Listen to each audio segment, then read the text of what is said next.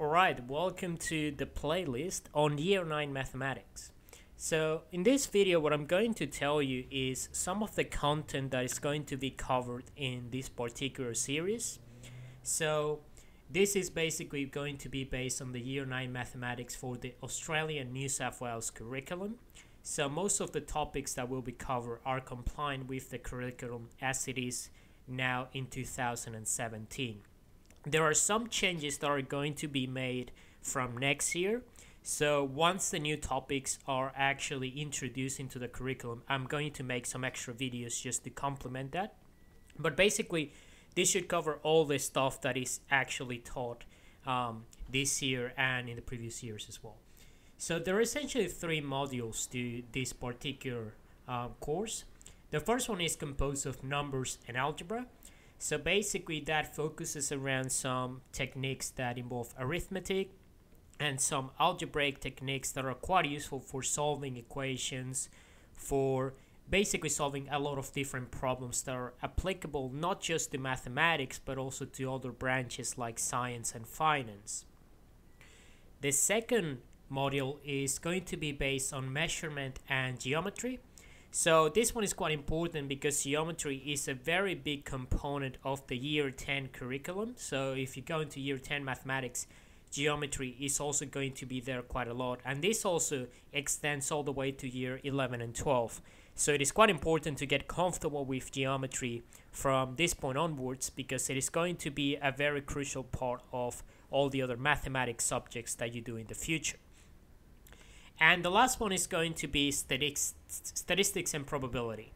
So statistics and probability are centered around the idea that if you're given a bunch of points or a bunch of data values, say that you're doing something like an experiment in science and then you're collecting data from the experiment and then you want to plot that on a graph to see whether there is a relationship between the different things that you're measuring, then statistics and probability are going to be very useful for you in order to analyze what is happening and to derive a more, basically a deeper understanding of how things are changing when you change a certain variable or when you introduce new things into the experiment and all those things. So statistics is quite a big topic as well. So basically all of these things are setting the foundation that you're going to be using in the later subjects. Now I want to point out that in this series I'm going to be covering all the content from stages 5.1, 0.2 and 0.3. Now for those of you who are not familiar with the Australian New South Wales curriculum, basically when you're in Year 9 and Year 10, this is what they call stage 5 mathematics.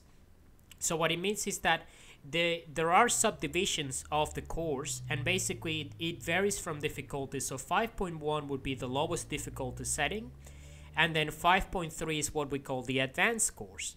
Now the main difference is that 5.3 tends to do problems that are slightly more difficult than the other two and it tends to cover a few extra topics. So basically I'm going to give all the content that is relevant to those three. And depending on which course you're doing, you may not actually need to learn the content from each of them. I will let you know which content is relevant to which in the individual videos as we go along.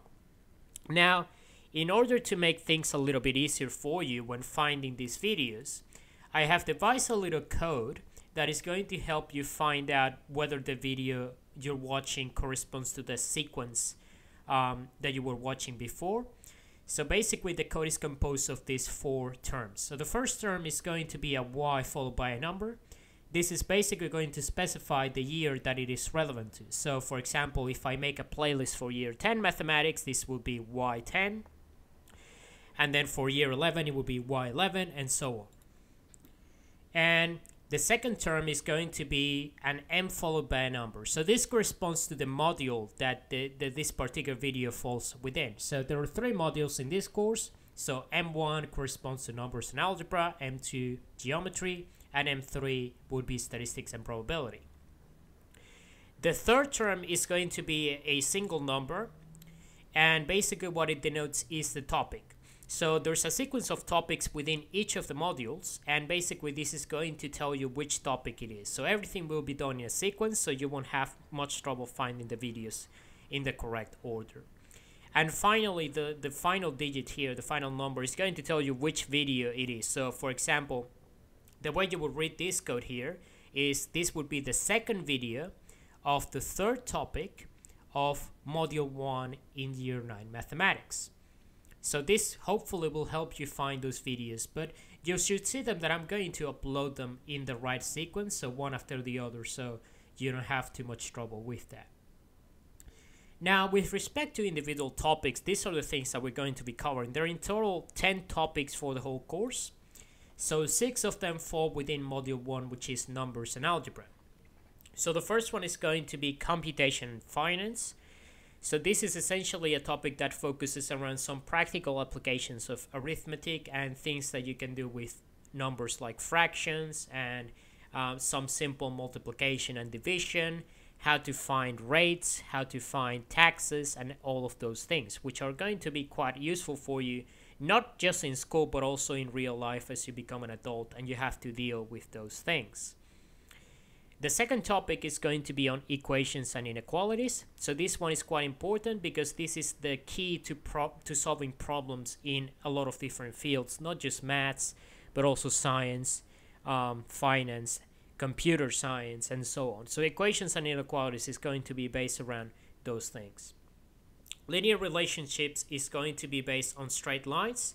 So here we're going to learn how to graph straight lines on a piece of paper and how to properly identify relationships between two sets of variables. So this is going to be very important for statistics and also for anything that is related to analysis of data or experiments. The fourth topic is going to be indices and search. So this falls into the category of algebraic techniques. So basically this is going to give you a lot more knowledge when it comes to dealing with algebraic expressions, how to solve for a particular parameter or solve for a specific variable and so on. So it's going to be a very important topic. Then for the next one we have quadratic expressions. So this is something that is going to be extending what you learn in linear relationships, but to relationships in which you have something squared. So for example, in a linear relationship, you might have an equation that is set up like this. Alright, so the reason it is linear is basically we have this x is just an unknown and it is to the power of 1, so basically it is just as it is, and this is what we call a linear relationship. A quadratic expression might be something like this, so you could have something like x to the power of 2 followed by something like 2 equals to 3, for example. And then basically we're going to learn some skills on how to solve for x in this particular case. You could also have expressions that are a little bit more complicated, so you could have not just x squared but also 5x here, and then that would actually make things a little bit more complicated for when it comes to solving this problem, but we'll also learn how to solve things like this. And finally, we're going to deal with quadratic equations and parabolas. So this is just an extension of quadratic expressions, but it is basically going to teach us how to graph equations like this into the two-dimensional plane. And then parabolas are basically shapes that look like this. So you might have seen them in things like satellite dishes. You know that basically they pick up a signal. They're also used in bridges, so if you have two towers and then you have a bridge here and basically you're holding that deck of a bridge by using some cables hanging in there, this shape is also a parabola. So that's also going to come in quite handy when it comes to dealing with practical applications of geometry and also of nonlinear expressions. Now for module 2 we're going to have 3 topics. So the first one is going to be on right angle triangles. So what that means is that you're going to have a triangle in which one of the angles inside is going to be 90 degrees. So this is what we normally call a right angle. So what this means is that these two lines here are perpendicular to each other And there are some very nice properties that result from this kind of triangle. So there are a lot of different properties. And in fact, there's a whole area of mathematics dedicated to the analysis of this type of triangle, and it is called trigonometry. And it is a crucial part not just of mathematics, but also used quite a lot in the design of buildings, structures, airplanes, and all kinds of things related to science and engineering and so on.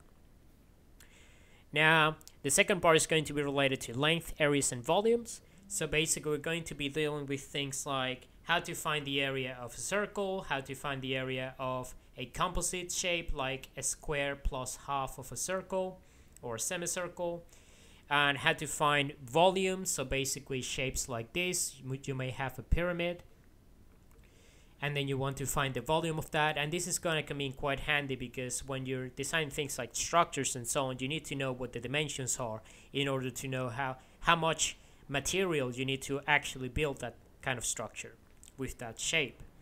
And then part 3 is going to be geometrical shapes. So this is going to be more of the same, but it's going to extend things a little bit further.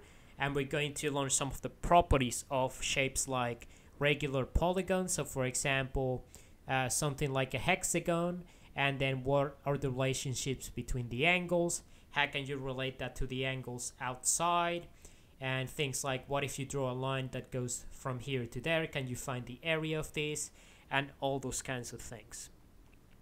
The final module is going to be module 3, and this one only has one topic, which is going to be probability and data analysis on a single variable.